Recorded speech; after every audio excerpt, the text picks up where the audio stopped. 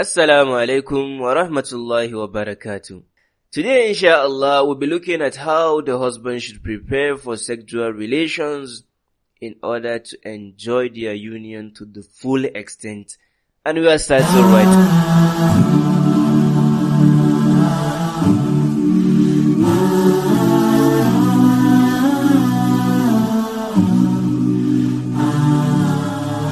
How are you doing? My name is Ahmed. Welcome to another video. If this is your first time here and you want to make your pre or post-marriage life blissful and pleasurable, start now by subscribing and clicking the bell so you do not miss anything. I'm very sure you have all watched our previous video as we talk about how the wife should prepare for sexual relations in order to have mind-blowing sex. What I have already mentioned in our previous video regarding to the wife's psychological and physical preparation also applies to the husband. So I suggest you go view our previous video because it's really educational and important. With the obvious exception of some matters that I directed exclusively to the wife. As such, you the husband should also take note of the general guidance I outlined here.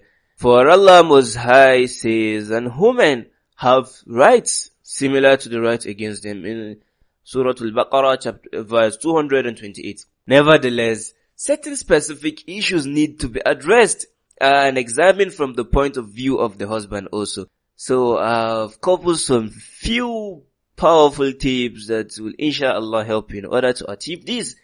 And we are starting right now. The first tip I have for you today is cleanliness and personal hygiene. You are seriously mistaken if you think that your wife will be sexually attracted to you at all costs. Nah. Even if you are dirty, unkept, in an unkept state, giving off bad odors from your mouth and body, you should try to know that a woman is a sentient creature with feelings and sensitivities, even more delicate than that of a man. At times, she may only be prevented by the bashfulness from making her feelings known to her husband. As such, you must ensure that you take every single means to keep yourself clean and hygienic.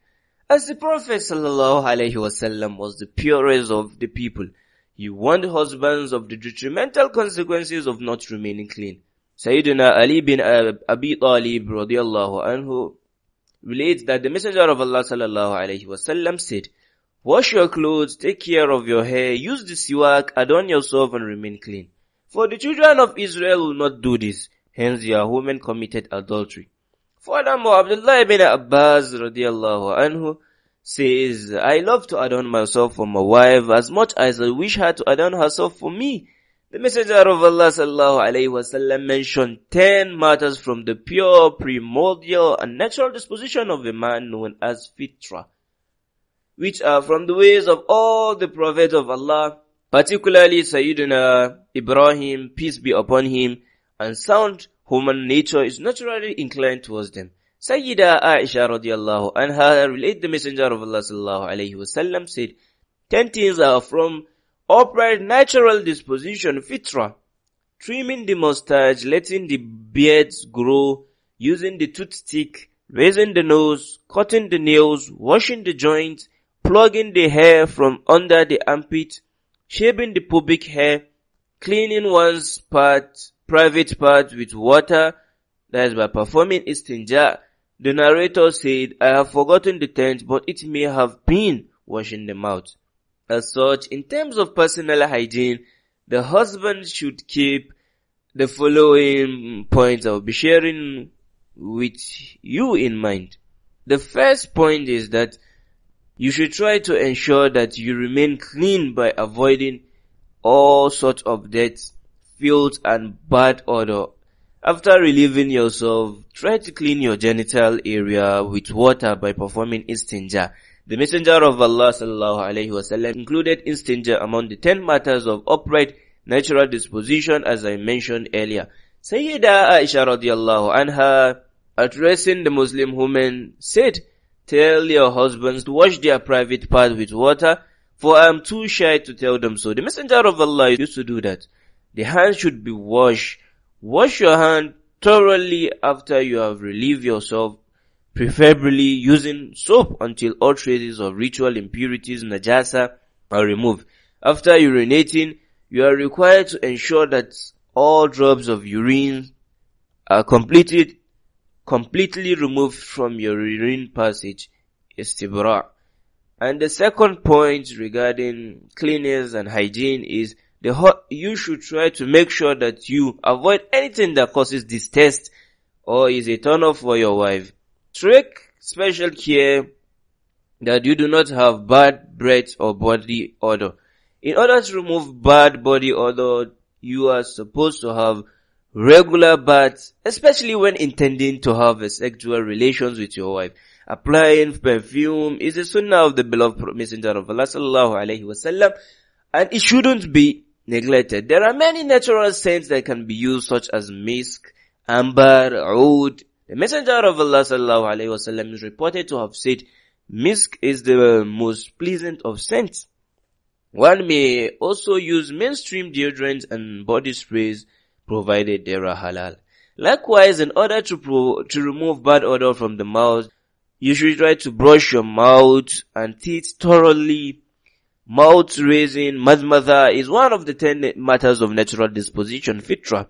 The mouth should be washed in order to remove all traces of food that stick to the teeth and damage them. A mouthwash may be used provided it contains no haram ingredients.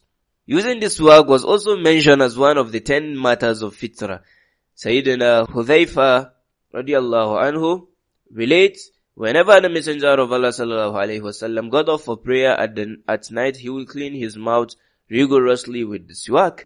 Imam Nawawi in his commentary of Sahih Muslim stated that using the siwak to brush the mouth and teeth is recommended at all times, but especially when one has a bad odor of the mouth. Ensuring that the mouth is clean and fresh is extremely important when the couple intend on having sexual relations. Surely it is wrong for you to kiss your wife passionately without having washed your mouth and brushing your teeth properly. Smokers or anyone who habitually consumes distasteful things such as garlic, onion should take extra precaution, as it can kill the passion and desire of your spouse. And the third point is that you should try to pay attention to your attire and external appearance by dressing neatly and wearing clean, ironed clothes. You shouldn't get those your tattered pajamas after you are back. No, you should wear very clean and beautiful ironed clothes, for Allah Most High is beautiful and likes beauty. Try to change your clothes regularly and keep them neat and tidy. It is surely wrong for you to walk around in filthy, unwashed clothes. Some husbands fail to give due importance to these, although it is really important, and engage in sexual relations with their wife, even in their work clothes. Subhanallah, not only is this a turn off for the wife, it also reflects selfishness on your part as the husband. As Sayyidina Jabir bin Abdullah relates that the Messenger of Allah sallallahu alaihi wasallam saw another man wearing dirty clothes and said, could this man not find something to wash his garment with? Sayyidina Abu Dharr said to Sahal ibn Hanzali, as such, the sunnah is to remain clean, wearing neat clothing and smelling good. A man, you should try to dress neatly even with your friends and relatives. Your attire should be clean and elegant, not ugly and unsightly. If you look good in clean clothes, you will be pleasant to look at and people will enjoy your presence. If it is opposite, people will look down upon you and not even give you any importance. This is even more important where a husband and wife relationship is concerned. Imam Ibn al-Jawzi states in Sayyid al-Kathir that staying filthy is the cause of the wife disliking her husband. There is a lot of cases regarding this, as she feel uncomfortable discussing with her husband, but it will result in her losing interest in you with time if you are really dirty and unpleasant to look at. In remaining clean and pure, the wife will be drawn towards you. Women are but sisters or the other half of men. Shaqa'iq. And just as a man may dislike something for her, she too may dislike something of him. And the fourth point is keeping the hair, whether it is the hair of the head or the beard, clean and neat is also important. You should try to oil and comb your hair. If you are unable to maintain the hair of the head properly, you should have it trimmed or shaved. The beard should be combed and kept neat and oiled if possible. Sayyidina Abu Huraira related the Messenger of Allah sallallahu alaihi wasallam said, "He who has hair should take care of it." It is also permissible, rather recommended, for a man to dye the hair of his head and beard, provided the ingredients used in the hair dye are halal. The best form of hair dye is to be applied to the hair or beard is henna. Ensure that you shave, at least trim your mustache, as in the hadith I earlier quoted of the 10 matters of fitrah, trimming the mustache was also included. As such, shortening the mustache is an agreed upon sunnah, and to keep the mustache long to the point that it covers the top of the upper lip is blameworthy. It is considered to be unhygienic because food and other undesirable things are likely to get stuck in such a mustache. This becomes more important for a husband since a long mustache may prove to be uncomfortable, to say the least, when the couples kiss one another. After agreeing that a man should shorten his mustache, scholars disagree about the extent to which the mustache should be trimmed. It is better to completely remove one's mustache, or is it enough to shorten the mustache such that it no longer covers the top of the mouth of the upper lip? The difference of opinion stems from the fact that the hadith of the Messenger sallallahu alaihi wasallam mention two things. Some mention shortening the mustache whilst others mention removing the mustache. From the Hanafi school, Imam Abu Ja'far al-Tahawi explained in his Sharh Ma'ani al-Athar that it is recommended, mustahab, to shave the mustache completely, and this is better than shortening it. Affirming that this was the position of Imam Abu Hanifa and both his main students, he also reports with his authentic chains of transmission that this was the practice of great companions, including Abdullah ibn Umar, Abu Huraira, Abu Sa'id al-Khudri, Abu Usayd al-Sa'idi, Rafi' ibn Khadij, Jabir bin Abdullah, Anas bin Malik, and others. Regardless of this minor difference of opinions between the various juries, fuqaha, what is clear is that all the juries are unanimous on the impermissibility of keeping one's mustache long to the point that it covers one's upper lip. This is so because Zayd bin Arqam radiallahu anhuma relates that the Messenger of Allah sallallahu alayhi wasallam said, "Whoever does not take from his mustache is not one of us." Those who have a habit of keeping long mustache must take heed. Take heed to this. It is wrong to leave the mustaches long and thick, since the warning in the prophetic hadith is quite stern. And not only is shortening the mustache the way of the Prophet, it also helps maintain one's beauty and elegance. And the fifth matter regarding cleanliness and hygiene is make sure that you remove your pubic and underarm hair regularly. Untrimmed hair in the pubic area and armpit is a cause of bad body odor, as dirt, sweat may gather there. Removing underarm hair and shaving pubic hair are both included in the 10 matters of fitrah. As such, it is disliked to leave hair on these areas to the point that the hair become long. It is recommended to remove the pubic and armpit hair weekly, ideally on a Friday. It is not disliked to delay this to 2 weeks. However, it is blameworthy beyond that and sinful beyond 40 days. In a similar manner, you should clip your nails and not let them grow long. Given that dirt is easily gathered under the nails, clipping the nails is also from the matters of fitrah. As such, it is blameworthy to leave the nails uncut beyond 2 weeks and sinful beyond 40 days. And the second tip I'll be sharing with you today is good treatment and seduction. A very important aspect of a husband's psychological preparation is preceding sexual relations with good treatment, kind words, playfulness, and affection. Islam generally commands the husband to treat his wife honorably at all times, let alone when the couple intend on engaging on sexual relations. As Allah subhanahu wa ta'ala says in the glorious Qur'an, live with them on a footing of kindness and equity. If you take a dislike to them, it may be that you dislike a thing, and Allah brings about through it a great deal of good. The Messenger of Allah sallallahu alaihi wasallam emphasized both verbally and in action the importance of treating one's wife kindly. Sayyidina Abu Huraira related the Messenger of Allah sallallahu alaihi wasallam said, the most perfect of believers in belief is the best of them in character, and the best of you are those who are the best to their women. The Messenger of Allah sallallahu alaihi wasallam was a living example of how a husband should treat his wife. You are supposed to be extremely gentle and kind toward your wives and treat them in an amicable manner. The Prophet sallallahu alaihi wasallam was affectionate, humorous, and considerate towards them. Many examples of the Messenger sallallahu alaihi wasallam treatment of his wives can be found in various books of prophetic narrations. But Sayyidina Abdullah ibn Abbas related the Messenger of Allah sallallahu alaihi wasallam said, the best among you is the one who is the best to his family, and I am the best among you to my family. As such, treating one's wife kindly is a general ruling of Islam and is essential when one intends to have sexual relation. How a couple treats one another outside the bedroom will have a direct impact on their bedroom behavior.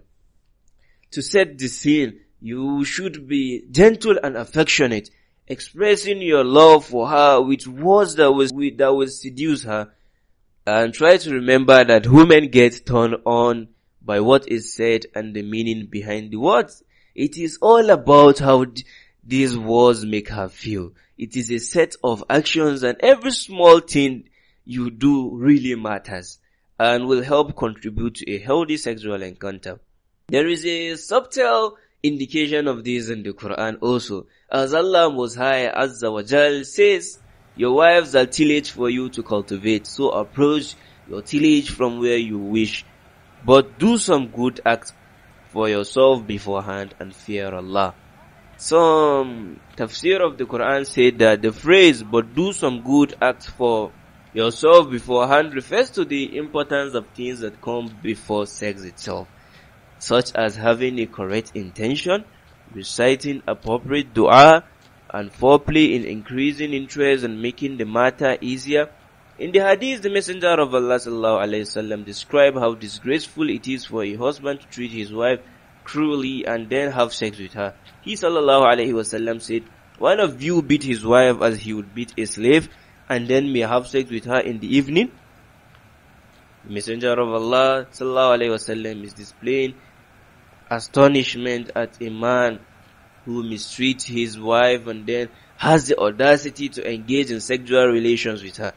Muslim husbands really must take heed of this. Some men outside of the bedroom fail to treat their wife with warmth and affection, but when it comes to sex, all of a sudden they become caring and compassionate. Not only is this selfish, it also shows what the wife actually means to the husband. The sunnah is to precede sexual relation with tenderness and affection. The husband should use the appropriate means to seduce his wife through his words and action. In this way, the wife will also be extremely receptive to his sexual advances and will lead to a wonderful, mind-blowing sexual relation, and you'll be able to enjoy your moment together to the full extent. If you inshallah make use of the tips I share with you in this beneficial video, the scene will be set for a passionate and enjoyable section of a husband and wife union, inshallah. Alhamdulillah, we have come to the end of our today's lecture. May it help us have a positive change in our relations, and may Allah grant us from our spouses and offspring the apple of our eyes, and make us leaders of the pious. Amin. And may Allah unite us who are single with God-fearing partners, and inshallah that will be the apple of our eyes. Amin. Please subscribe and drop a like if you benefited from this video. Let's meet in the comment section if you have a question, suggestion, or additional knowledge regarding these topics. I will be waiting for you there, inshallah. Jazakumullahu khairan for watching. I leave you in Allah's mercy until meet again next week, inshallah. Assalamu alaikum wa rahmatullahi wa barakatuh.